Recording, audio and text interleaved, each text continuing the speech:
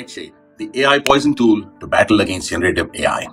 Ladies and gentlemen, welcome back to Think Consulting. Today we are diving deep into analyzing a new artificial intelligence software tool called Nightshade that is stirring up debate regarding AI art and AI art's accompanying copyright issues.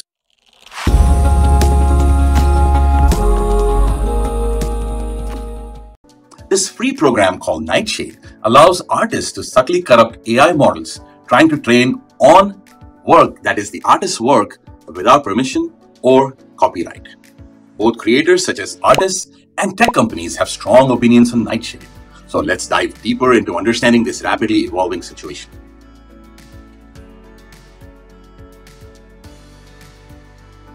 So what exactly is Nightshade and how does it work? Nightshade is a free software application developed by researchers at the University of Chicago's Glaze project under Professor Ben Zhao. Available for download on the Mac and Windows devices, Nightshade leverages AI algorithms to subtly alter the pixels of digital artwork files.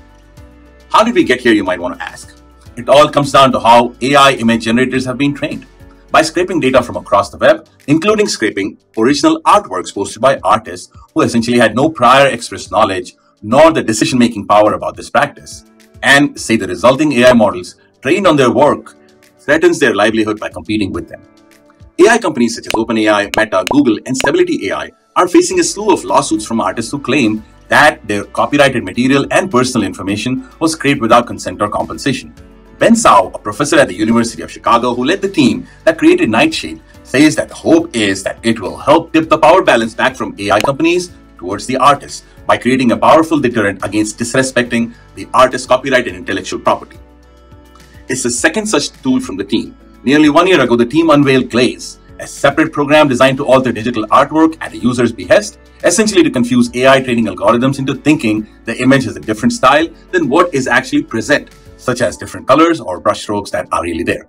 But whereas the Chicago team designed Glaze to be a defensive tool and still recommends artists use it in addition to Nightshade to prevent an artist's style from being imitated by AI models, Nightshade is designed to be an offensive tool. To the human eye, a Nightshade corrupted image appears unchanged, but AI systems see something totally different in the image. For example, a photo of a cow altered by Nightshade might be perceived by an AI as a large leather handbag instead of a picture of the cow that your eyes are seeing. An AI model that ended up training on many images altered or shaded with Nightshade would likely erroneously categorize objects going forward for all users of that model, even in images that had not been shaded with Nightshade.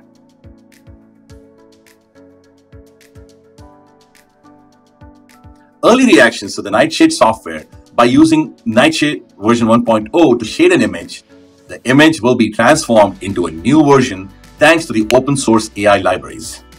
Ideally, subtly enough so that it doesn't look much different to the human eye, but that it appears to contain totally different subject to any AI model training on it.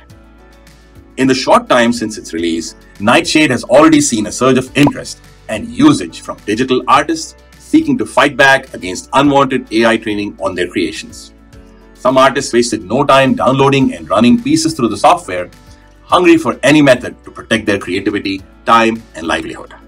However, some critics argue Nightshade could be considered a dangerous cyber attack tool with the potential to undermine the integrity of AI systems by poisoning them with false data.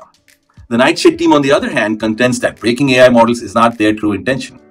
Rather, they want to deter unauthorized and unethical pirated usage of copyrighted source materials by making it much more difficult and uncertain for the AI to help them in piracy. The end goal is to motivate tech companies to pursue proper licensing agreements with artists rather than continuing questionable data scraping practices.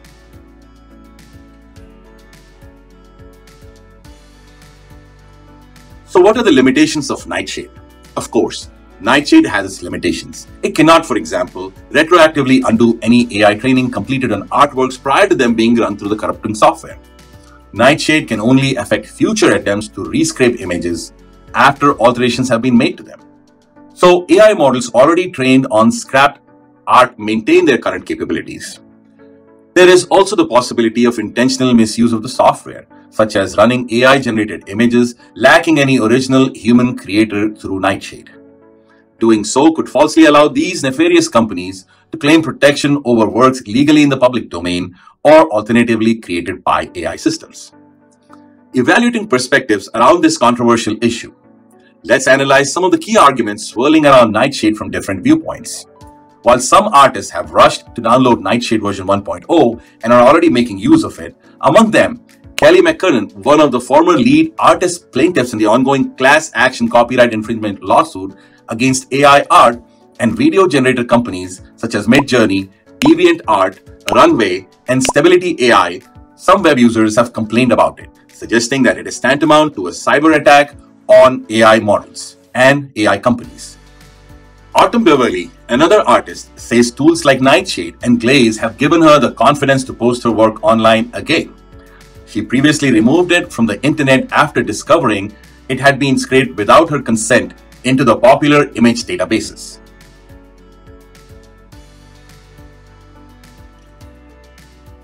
Arguments in favor of Nightshade include upholding artists' moral rights to control use of their creative works, holding tech companies more accountable for questionable data scraping practices, motivating a shift to properly license data for improved transparency, allowing artists some method to fight back against pirated AI systems threatening their careers and livelihoods.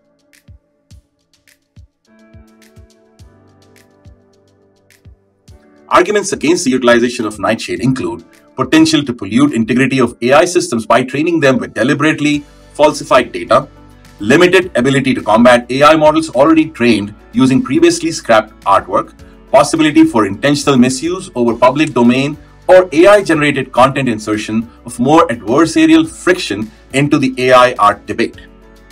As we weigh these perspectives, this controversy underscores the need to balance interests of both original artists and AI innovators.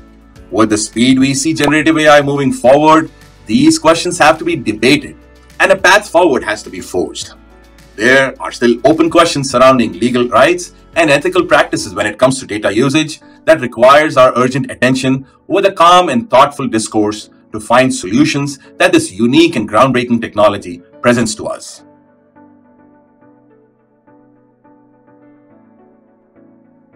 Talk about brewing data tensions. Nightshade highlights underlying strains while it remains an imperfect solution with a number of potential issues.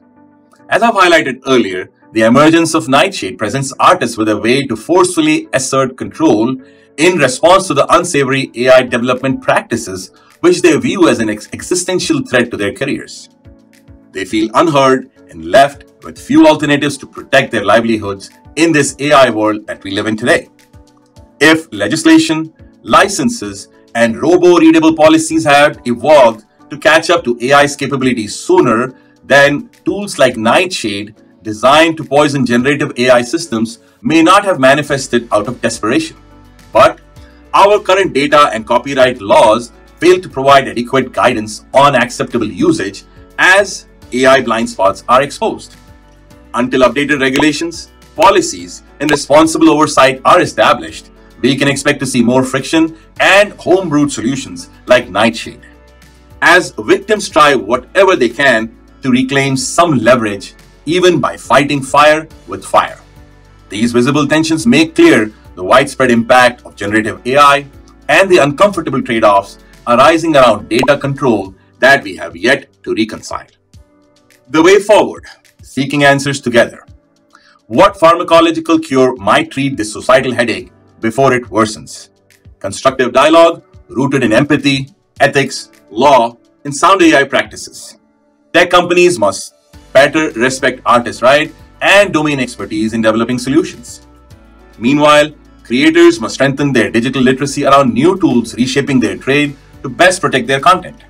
There are still more questions than answers, but through open and thoughtful discussion, we inch closer to a more ethical equilibrium where both human and machine creativity mutually thrive. Progress lies not in further polarization, but unified commitment to illuminating answers obscured in the fog of uncertainty. The capabilities of Nightshade reveal rifts needing remedy. Our policies and perspectives demand evolutions to channel AI for good. What potential cures or harm reduction methods do you see feasible? I welcome your insights in the comments to keep this important conversation moving ahead. And until next time, this is Think Consulting.